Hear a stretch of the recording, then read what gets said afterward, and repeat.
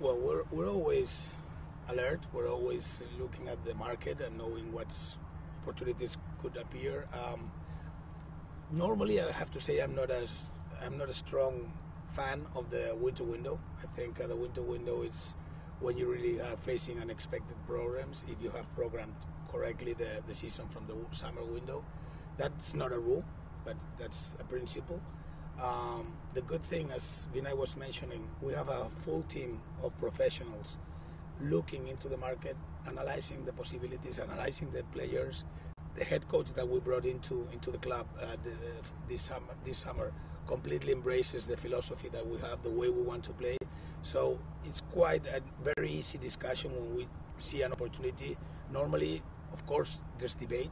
Like in every case, it's healthy, but little discrepancies. So we're pretty much in the same line. So if the coach wants something in January, you can provide that for him.